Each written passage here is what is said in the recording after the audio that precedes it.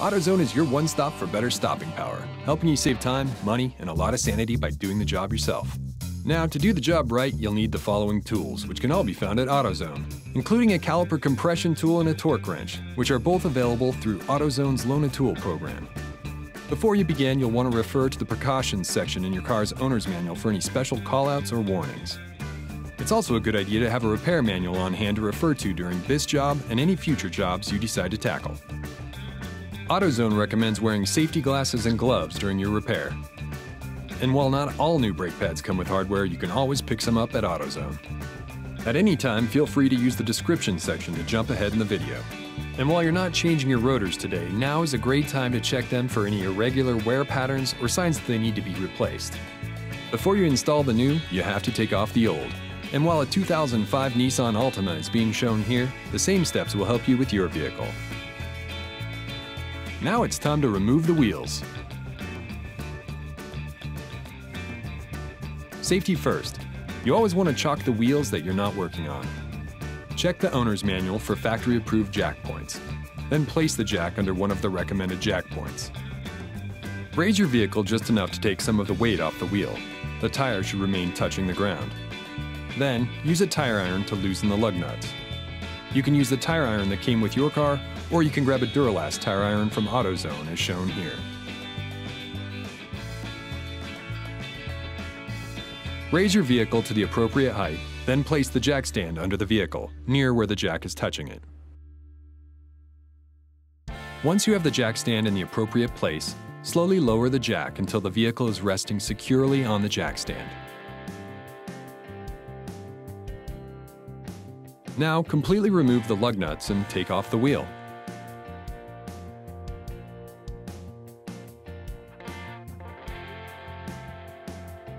Next, the brake caliper is removed.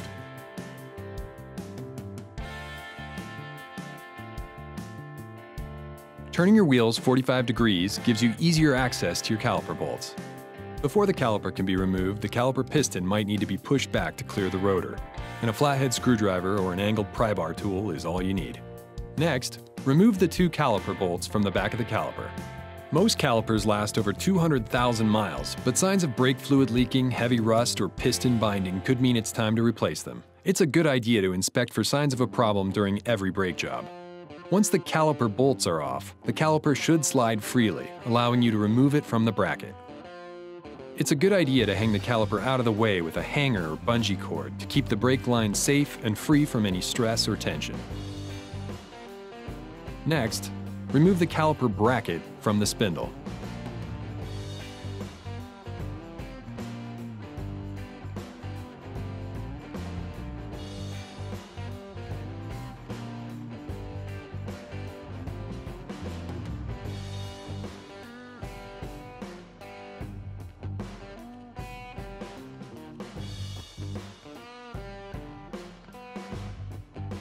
Once you have the caliper bracket detached from the spindle, the old brake pads and hardware should be easy to remove.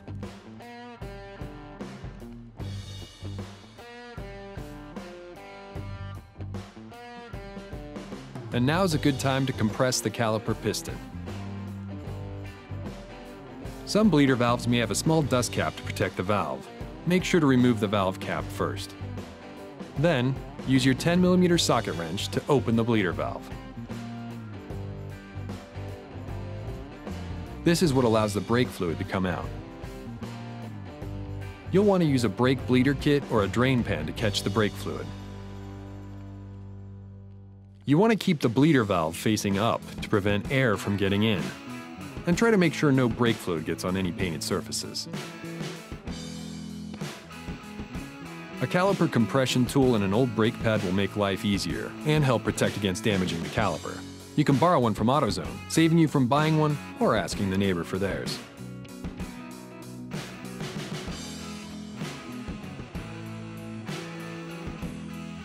Use the caliper compression tool to compress the piston until it stops.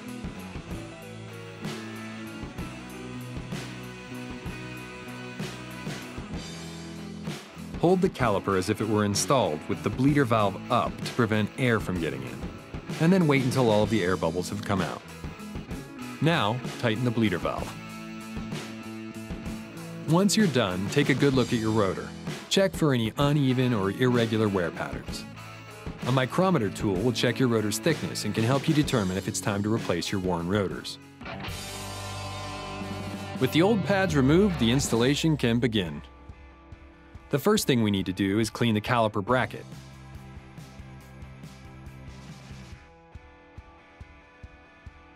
Use a wire brush to clean away any dirt or debris from the caliper bracket before installing new hardware and brake pads.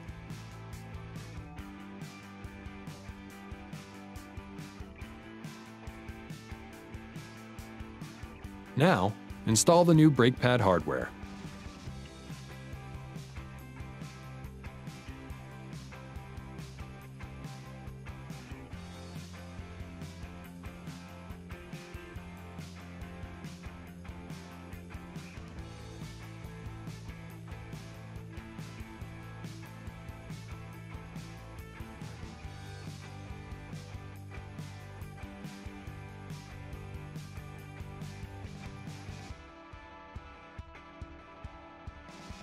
Now you'll want to apply caliper grease directly to the new brake pad hardware you just installed.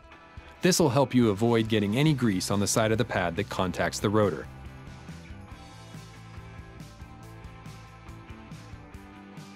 Once cleaned and properly lubricated, the caliper bracket is ready to be installed.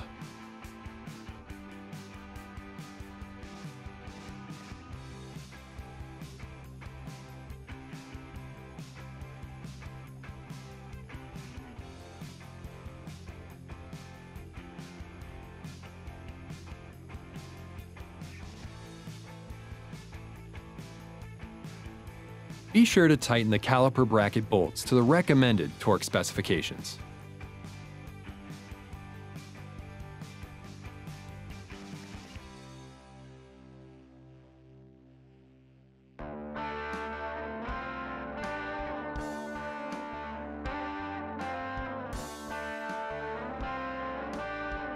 Now you can install the new brake pads.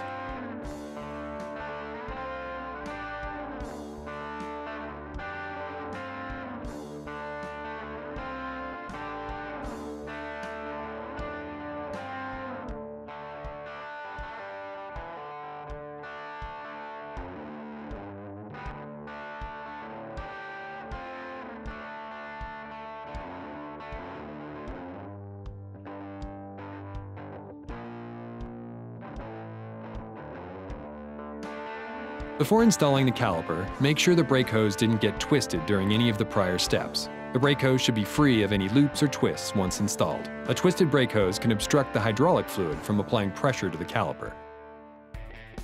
Before you reattach the caliper, it's a good idea to apply some brake caliper grease to the places that contact the back of the brake pads. The caliper is reattached by pivoting the caliper into position.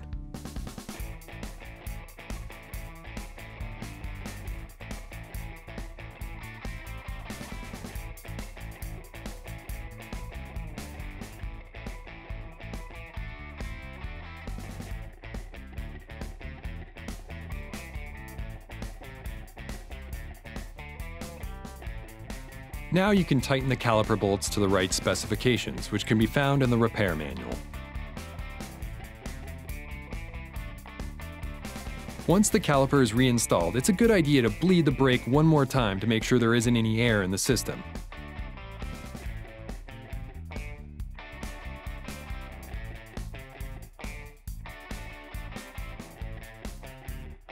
Then, tighten the bleeder valve with your 10mm socket wrench.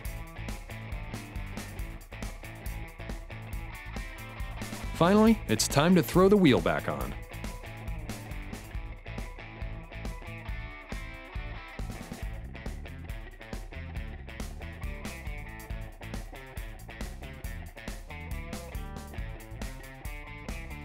When tightening the lug nuts, do so in a star pattern for easier assembly. Now you can jack your vehicle back up enough to remove the jack stand.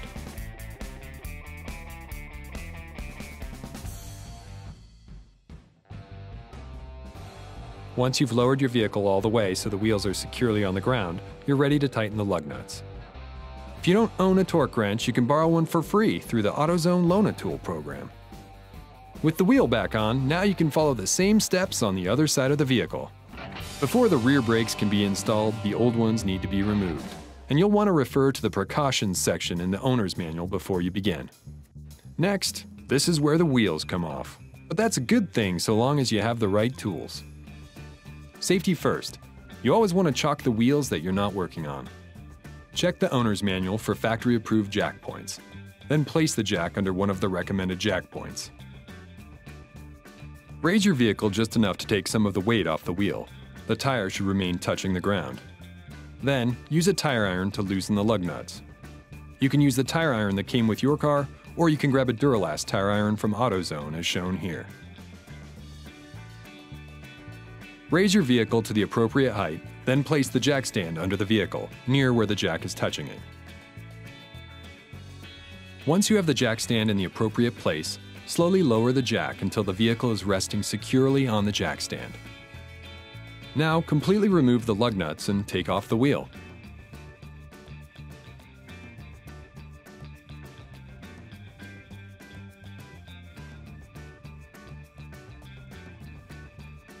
Next, the brake caliper is removed.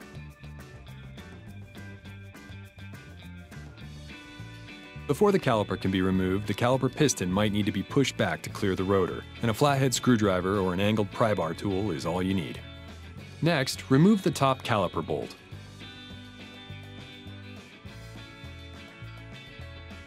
Once the top caliper bolt has been removed, the caliper can swing forward, allowing access to the caliper bracket bolts. Now it's time to remove the caliper bracket. Start by removing the two caliper bracket bolts.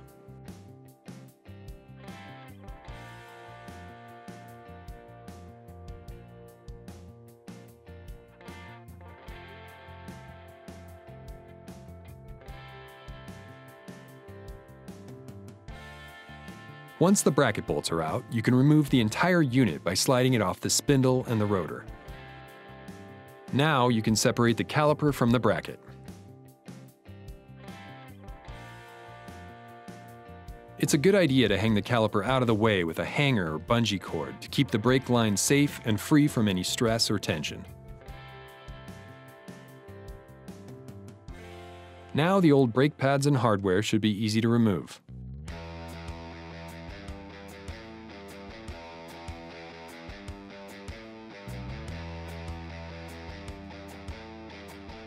Now it's a good time to compress the caliper.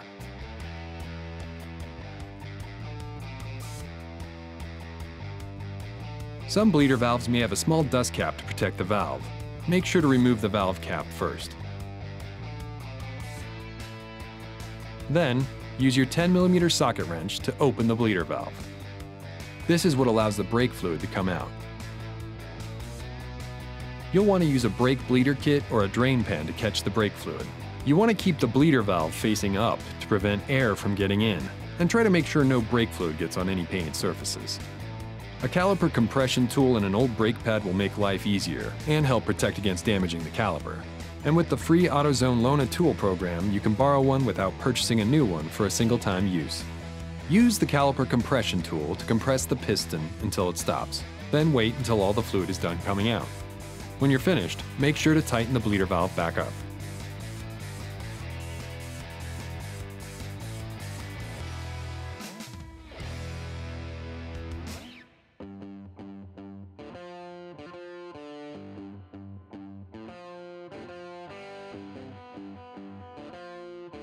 Now's a good time to look over your rotor for signs of uneven wear patterns, and a micrometer tool will check the thickness, helping you determine if it's time for new ones.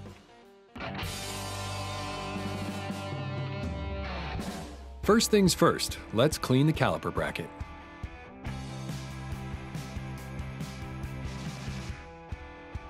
Be sure to clean away any dirt or debris from the caliper bracket before installing new hardware and brake pads.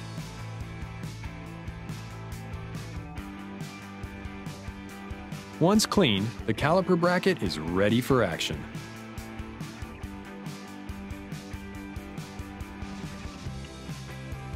Now, install the new brake pad hardware.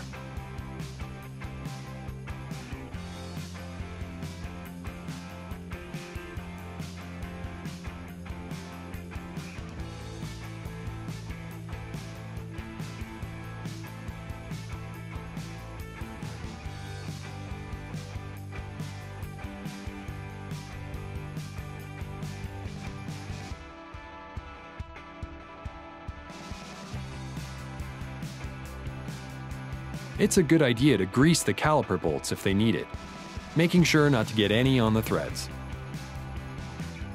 Now, slide the caliper bracket back onto the freshly greased caliper bolt. Slide the caliper bracket back onto the spindle. Now, install the caliper bracket bolts. Now, tighten the caliper bracket bolts to the right specifications.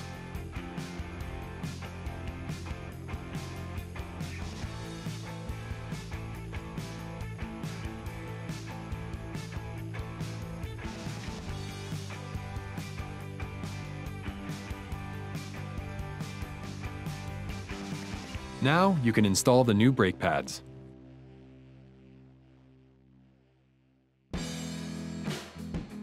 Make sure you apply brake grease to your brake pads where the pads fit into the hardware, but also make sure not to get any grease on the side of the pad that contacts the rotor.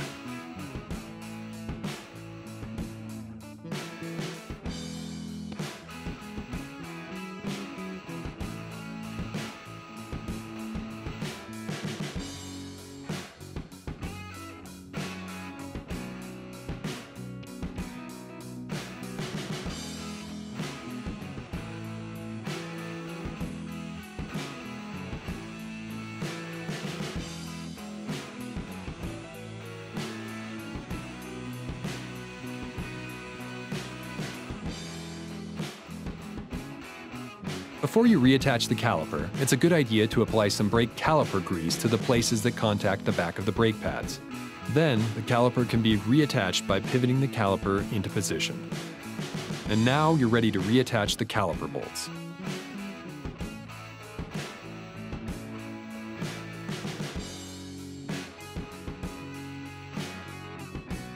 It's also a good idea to grease the caliper bolts if they need it.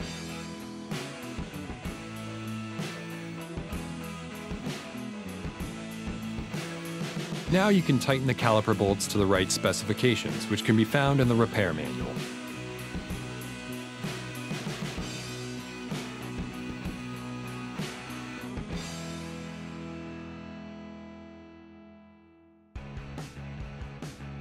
Once the caliper is reinstalled, it's a good idea to bleed the brake one more time to make sure there isn't any air in the system.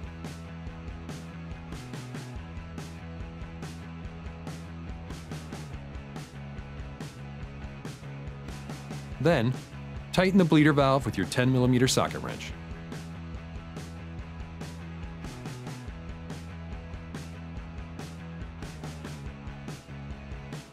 Last but not least, it's time to throw the wheel back on.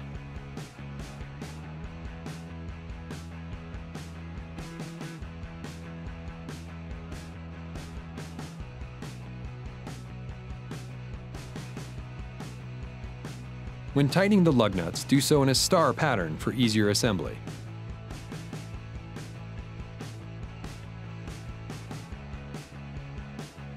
Now you can jack your vehicle back up enough to remove the jack stand.